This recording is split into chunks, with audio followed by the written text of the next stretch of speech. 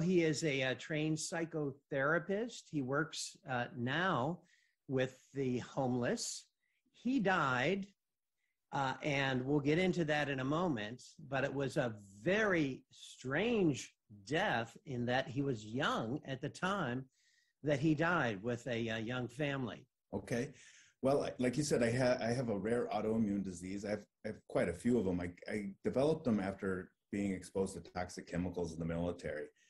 And, I won't go into all the details that led up to when I actually had my cardiac arrest. It was a lot of in and out of the hospital, chronic end-stage heart failure, and it came on really quick.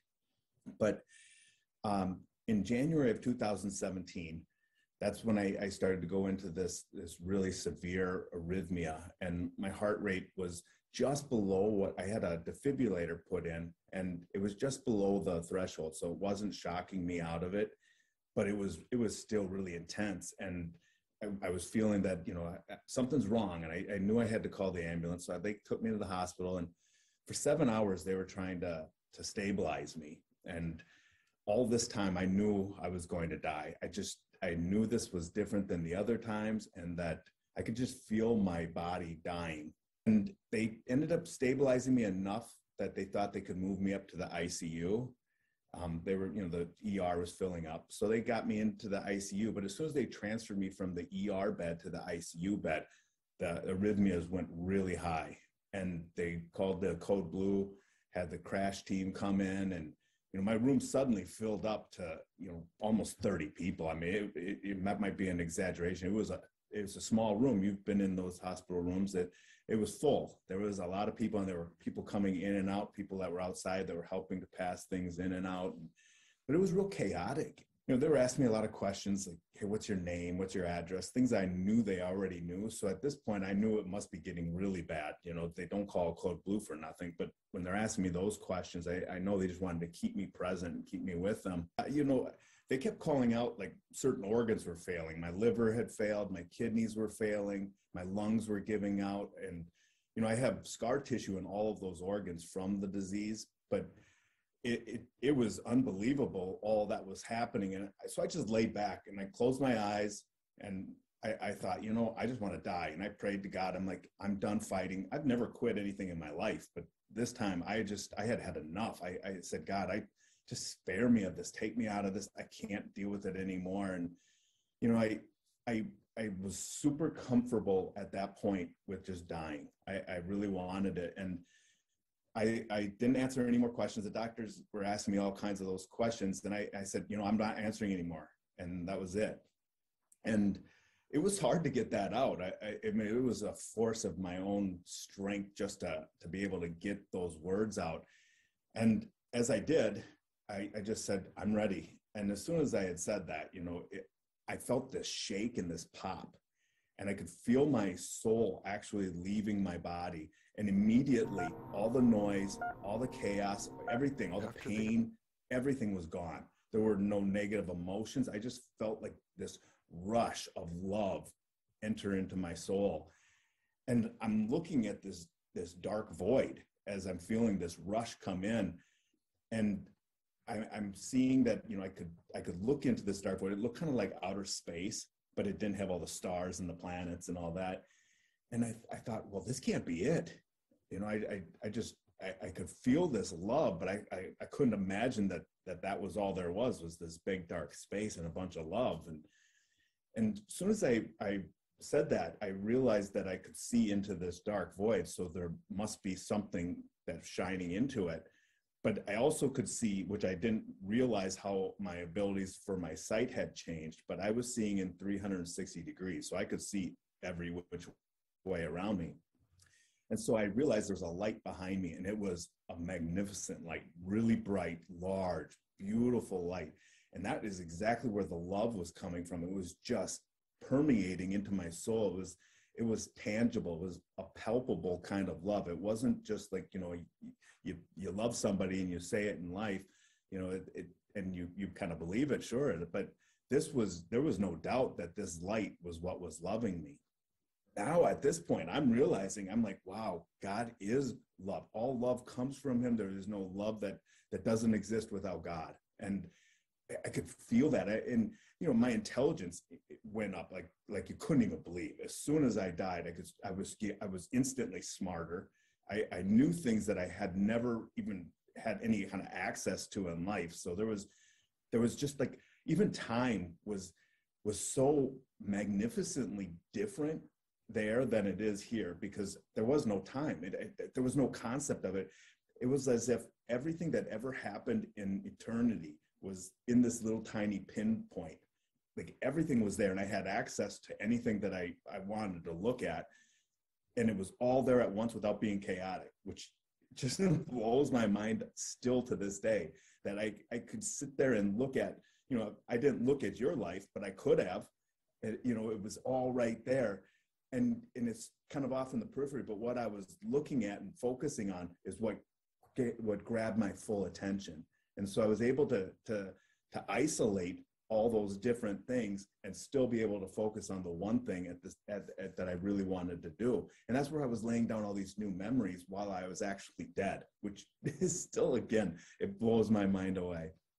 And so, I as soon as I saw this light, I turned to it, and I was just drawn to the light. It wasn't like I was forced to come to the light. There was nothing saying, hey, get over here. You got to come this way. It was as if my soul knew I belonged there. Like this was the one place that was really home.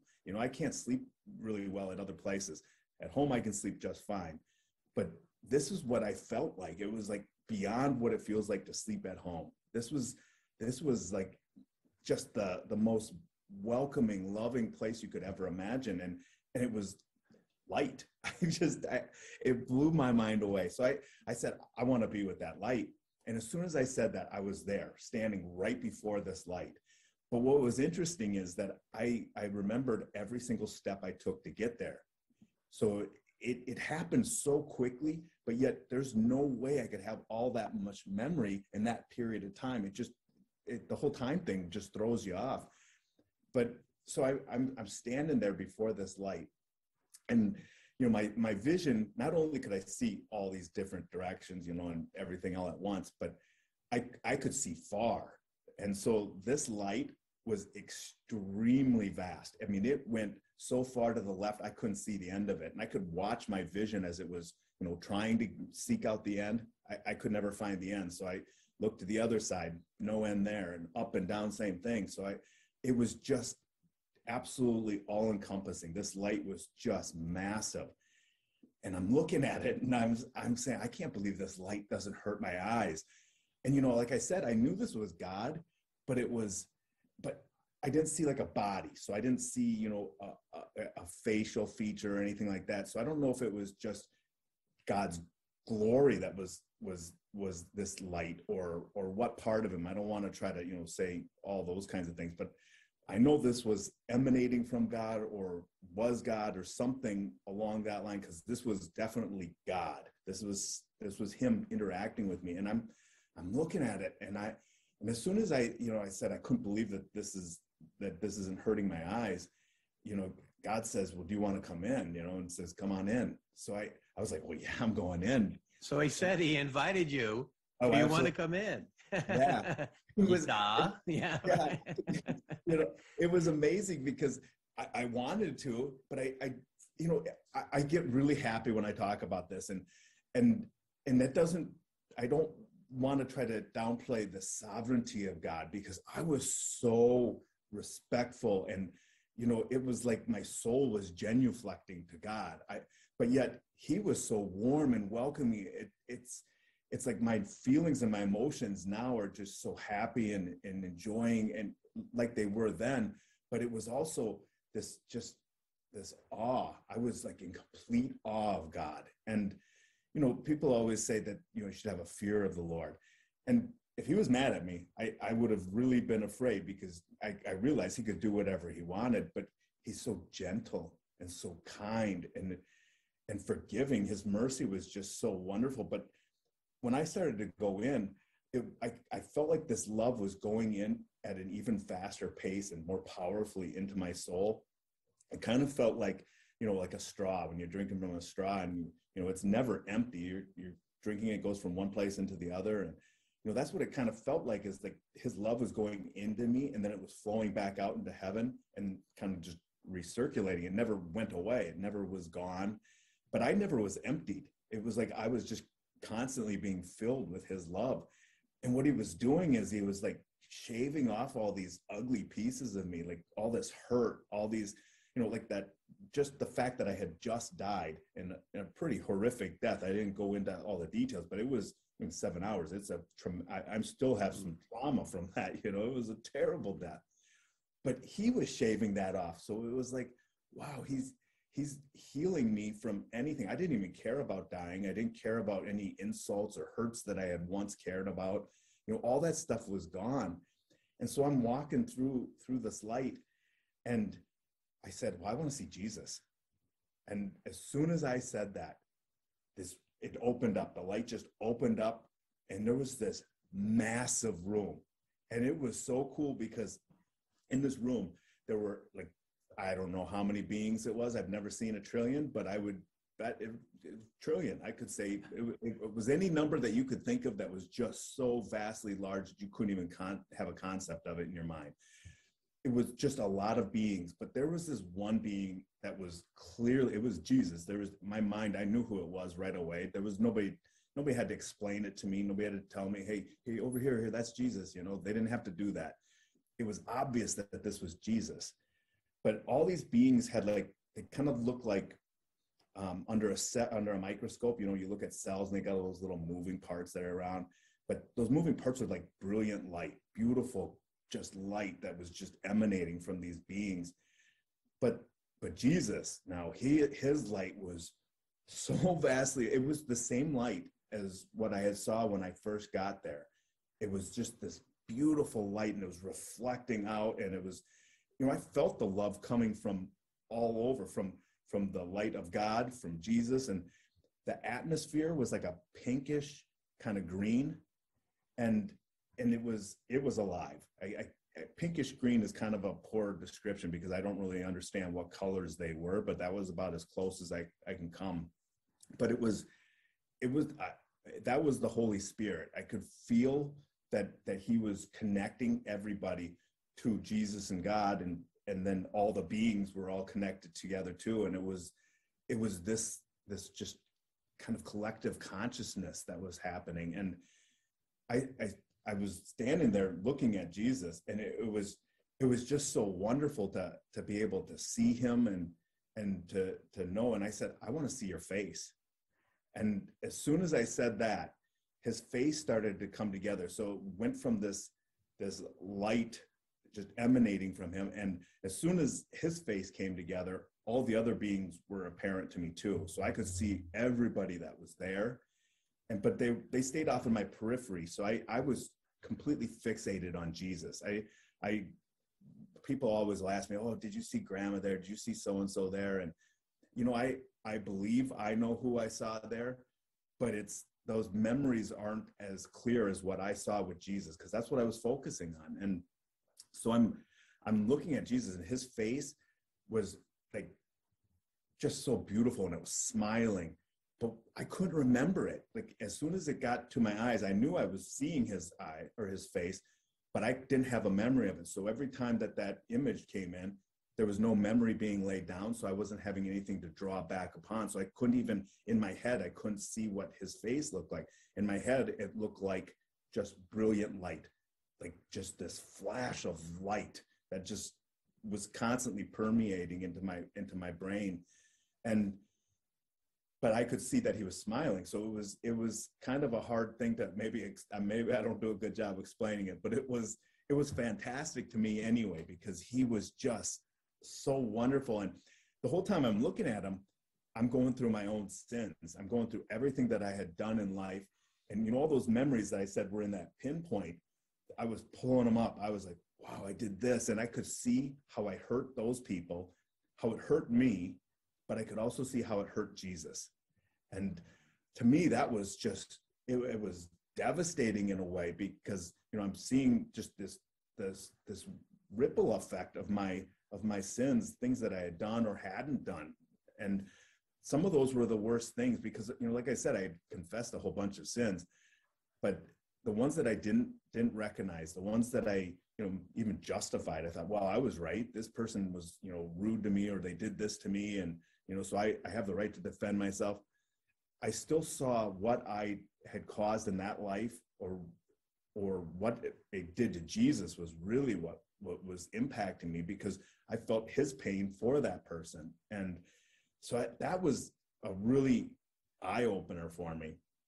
I didn't feel like he was condemning me. I mean, the whole time he kept smiling at me. So I realized he was forgiving me, but it was even more than just that forgiveness. It was again, that shaving off those ugly pieces. It was the healing process, because like even those things now, I still feel bad for. I don't want to do them again. It's as if he did a curing and on a lot of things that I had held on to for so long, so many resentments that now are just gone.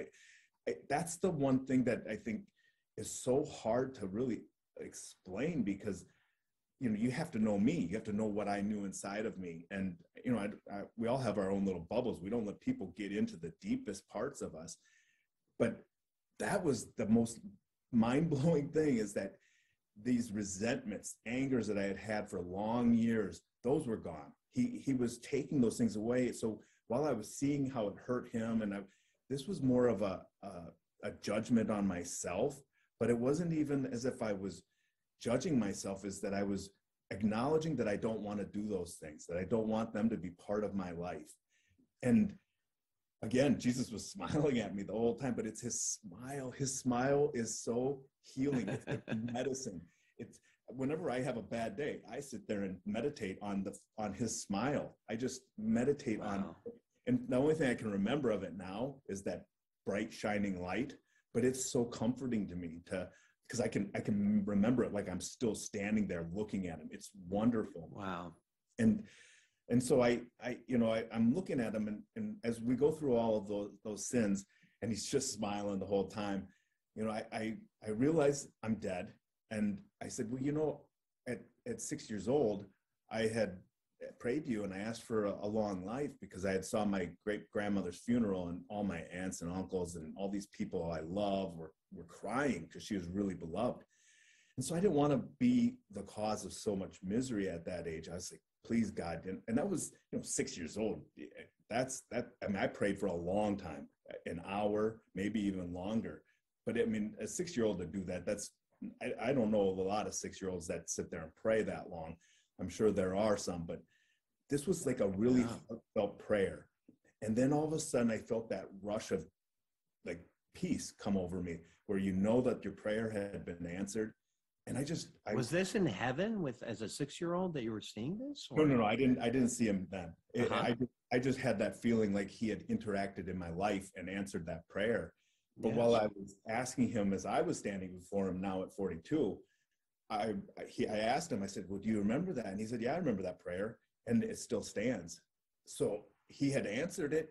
That I knew he had, but he confirmed that he had. So he said, yeah, it still stands. And then he asked me, but why would you want to go back? And it wasn't like, trying to talk me out of it. It was, he wanted me to think about what was my reason for going back. And, I reflect on this a lot, and I think it was because he didn't want me to go back for the wrong reasons, things that are still out of my control. And the first thing that popped in my head was my family. And, he's patient, he's loving, and he's got a sense of humor. And he's like, well, everything you did in life, I was still there helping you the whole way. Don't kind of pat yourself on the back, because it wasn't you that's going to get them to heaven, and that's kind of the thing that I really, really had to recognize, is that, my kids, they might, do better with me here, but he still loves them every bit as much as he loves me. And so that realization, when he was saying that he loves my family and he wants to take care of them, it was as if he was teaching me that my reason to come back can't be solely for my family. I get to enjoy that anyway. That's a benefit of coming back. So I was really starting to think, and I realized I could do more for him. And it was this like strong desire. It really resonated with me. And that's when he said, yeah, that's it. And, you know, I knew that's what I want to do. It wasn't even for me to, you know, come back and live for him and then, you know, die with more glory or something. I didn't even care about that. I just wanted to love him as I was feeling his love. It was almost uncontrollable that I just wanted to do this for him. And so he starts to tell me about how there are 3 things that I need to do then. And those 3 things are so important for me. It was that I need to pray more. And he was telling me that I need to pray more because that's how I keep my relationship with him. And so that made sense. But then he says that I needed to suffer joyfully. And part of this is that there wasn't going to be this miraculous healing for me, that I was going to have to come back and still suffer. And that, you know, I had to be prepared for that. But it was also that as I'm seeing, you know, God who came down, took on human form and suffered for us, and he's smiling and happy, I realized what suffering joyfully was for a greater purpose, you know, and we have to have some kind of purpose to our suffering. And I have a purpose now because of that interaction. I don't know that I would have been able to do that suffering joyfully without that, unless I had that knowledge of what I'm doing, that purpose. And, you know, he gave me that purpose. And so that became pretty easy. And then the last thing he told me to do was to share his love.